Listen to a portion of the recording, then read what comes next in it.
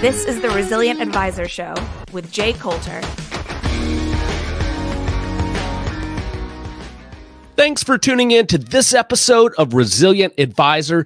Today, I'm speaking with Kitko of YCharts, and we're going to debrief a white paper that he and his team recently put out called Can You Hedge It with an ETF? This is a robust white paper, 68 pages long. They go through 6 different market scenarios, and they ask the question, could this scenario be hedged with an ETF?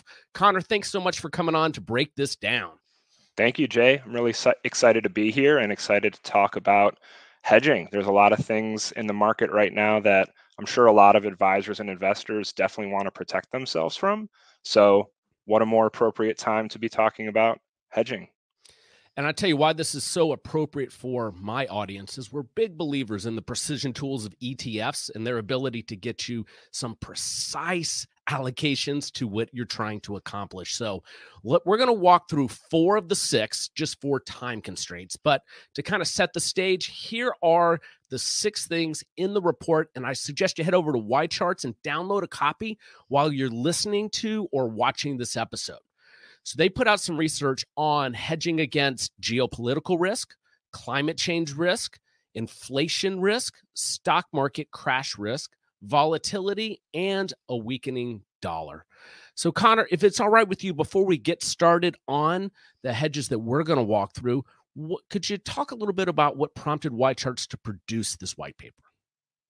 Absolutely. So as I mentioned, there's a lot of things like inflation or volatility or that fear of a significant market correction that has been really top of mind for a lot of investors recently. So we are constantly communicating with our advisors who use YCharts to understand what are those topics or those trends that your clients are watching, and what are the questions that they're asking that maybe YCharts can help answer.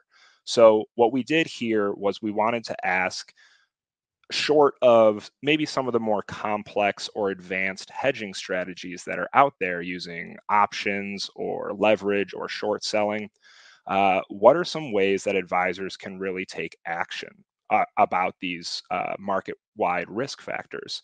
And we made this assumption that if you're not already using options, if you're not already short selling, or it's just not appropriate for your clients, then we don't think that you're going to start doing that overnight. So what's a practical and actionable way of maybe acting on some of those client concerns? Perhaps it's just a small allocation to an ETF. And there's so many, like you mentioned, great thematic ETFs or really purpose-built ETFs out there that just seem perfect for the job for things like fighting inflation or accounting for a weakening US dollar, which I know we'll get into the nuance there in a little bit. But we wanted to see, hey, what's a lightweight way of acting on these client concerns? Yeah. Practical is the term I would use when I finish reading the white paper, because you can take action on this white paper if you do have those concerns. And of course, with the ease of access to ETFs, it is something that can be very simple to add to your practice as an advisor. Let's get started. So the first hedge that I'd love to break down with you, because it seems to be top of mind, is the inflation hedge.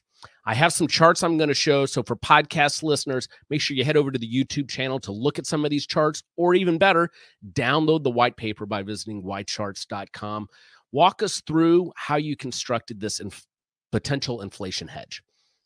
Yeah, so we looked at 3 historical periods in which inflation rose considerably. And the most recent one of those is over this past year, 2020 and 2021, where, inflation is now above 7%, certainly top of mind for everyone. And so we started with a 60-40 equity and fixed income portfolio. That's the original portfolio in the top line of this table.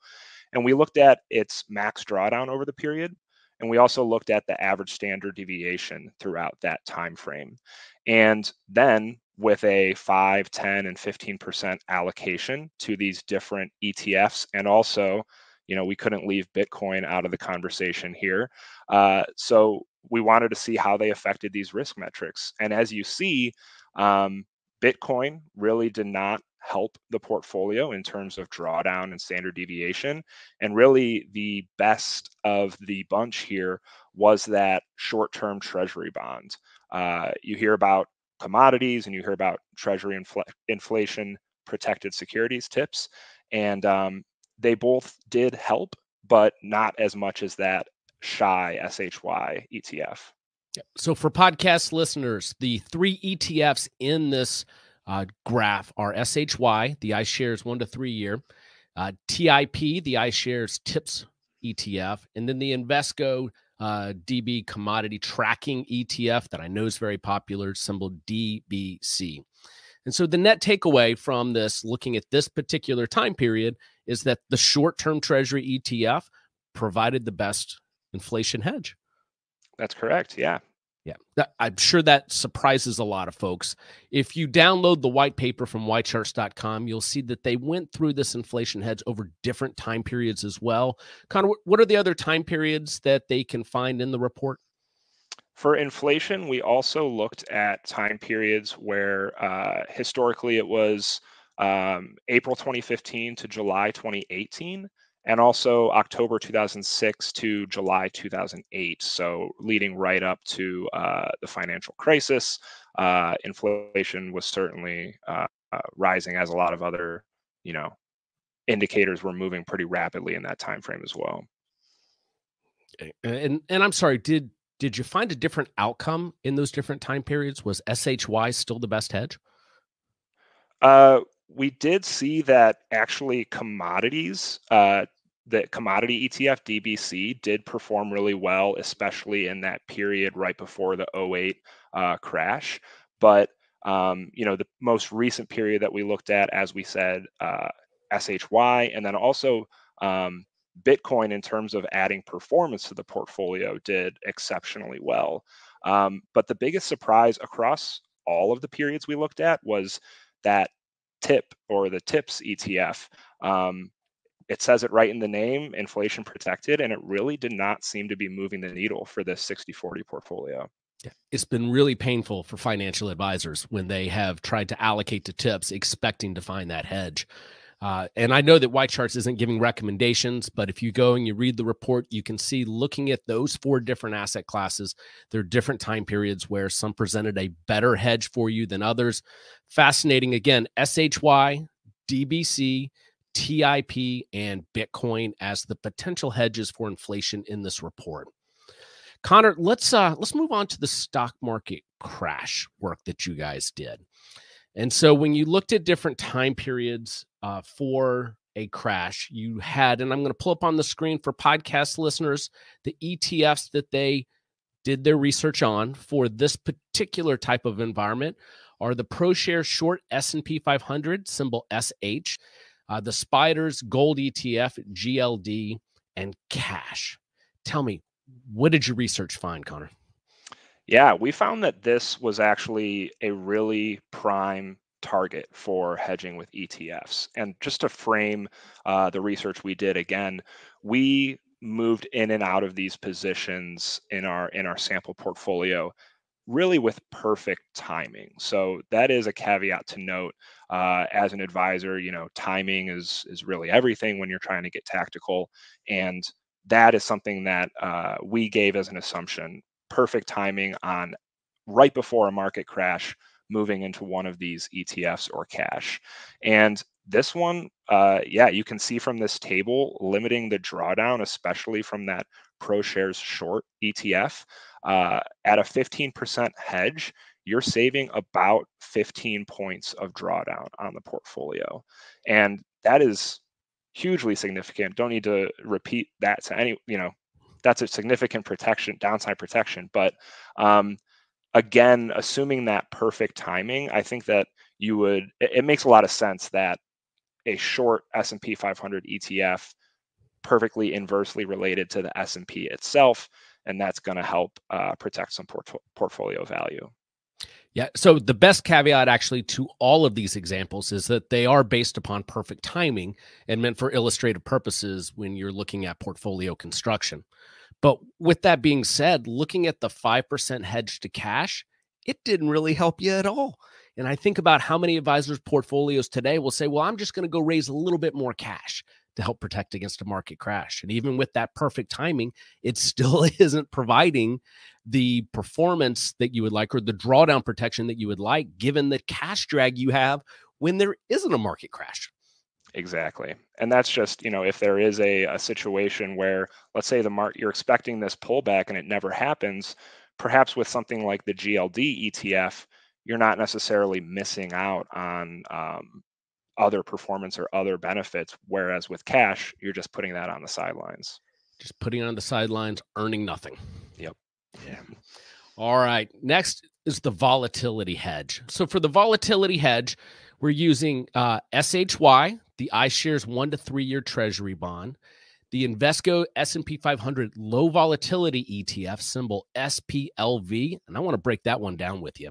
And then cash, and then lastly, the iPath S&P 500 VIX futures ETF, symbol VXX. Kind of, let's walk through these. All right, so SHY makes sense. We've already talked about that in another potential scenario.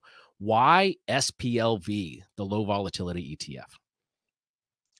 Yeah, this is just another example of those really purpose-built ETFs for this exact situation that we're describing. And what this ETF does is takes a more active approach to, the S&P 500, tries to strip out names with historically more volatility. I can tell you that some of the top holdings here are Procter and Gamble, Pepsi, the Hershey Company, Mondelez International. So a lot of fairly stable names, but still blue chip names nonetheless. And what you saw here is that in this early 2020 through early 2021 period, a lot of those names, what you would consider very stable in stocks, did not provide that same protection. As we all maybe recall, 2020, 2021, throw the rule book out the window. Really anything that you thought would have been well suited for that pullback was not the case. And all those different stay-at-home names kind of took center stage at that time. Well, before we move on from SPLV, when you looked at the other time periods in this white paper, did it have the same lack of drawdown protection? It actually did not, so across the previous period, which was, if you remember, some pullback in 2018 and 2019, SPLV did about par with the portfolio itself. So it really didn't have an adverse effect.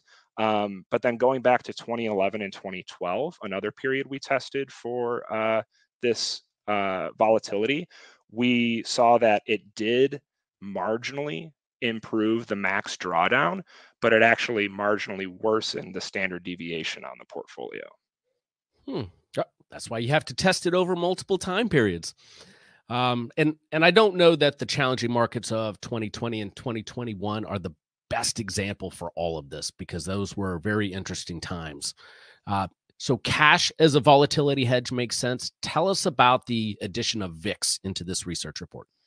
Yeah, absolutely. So we all know that the VIX, or the fear index, is going to spike whenever volatility is knocking on our door. And this VXX, it's a relatively new product, and it is also a little more convoluted in kind of the futures that it's holding within the ETF. However, this is set up to really benefit whenever volatility does spike. It's almost, I believe it is inversely related to the VIX perfectly. So if you see that VIX starting to creep up and you think it's going to continue to spike higher, this VXX should do the same thing like we saw SHY did, where it's exact inverse of that volatility spiking. Yeah, those were very interesting selections for the hedge, and it looks like that in different time periods, some of them work and some don't, and that's the beauty of this research. I encourage you to head over to YCharts.com and download the full report, and you can see how the different volatility hedges work during different time periods. Connor, let's wrap up with a weakening dollar hedge. And as you think about a weakening dollar and contrasting it with inflation, how did you approach those two different types of hedges for this research report?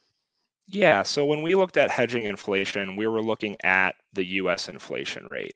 And that was kind of our indicator of, okay, when inflation starts to spike or when it finds a bottom and then starts to rise steadily, those were the periods we examined.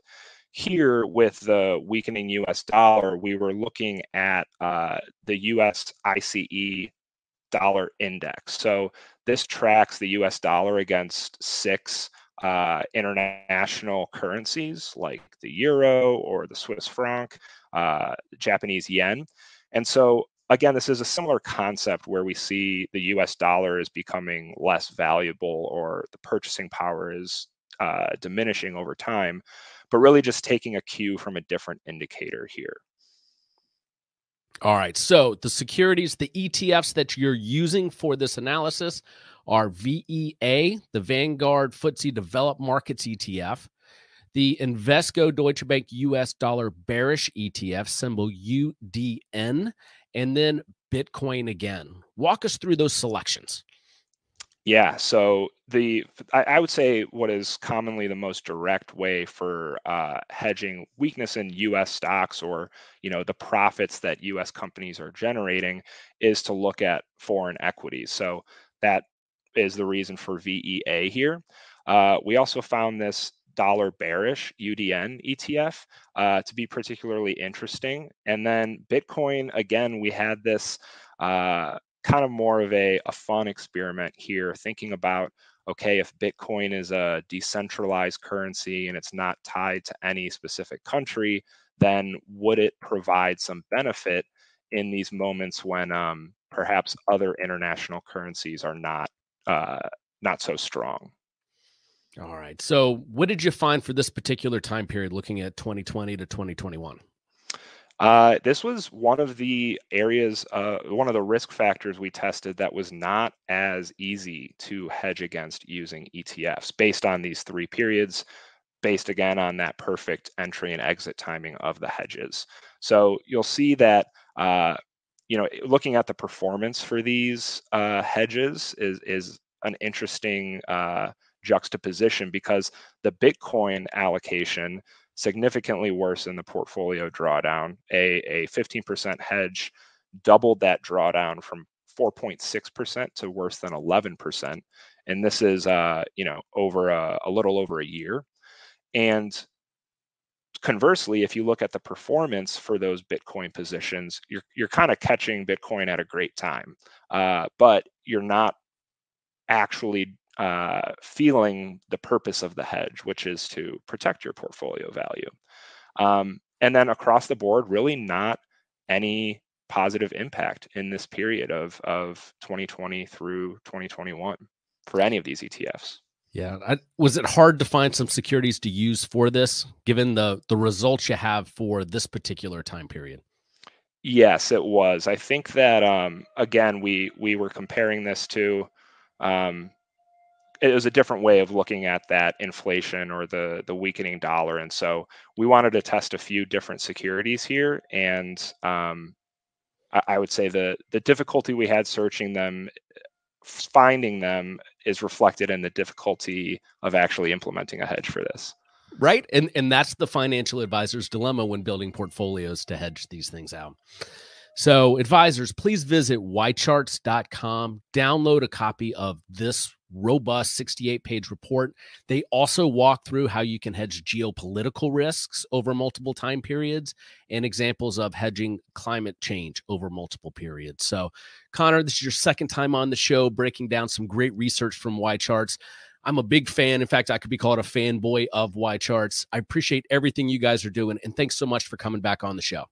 Thank you, Jay. It was really exciting to be here again. And yeah, keep visiting YCharts.com. We love answering these questions that advisors hear very often. Head to our resources page and check out our full library of white papers there.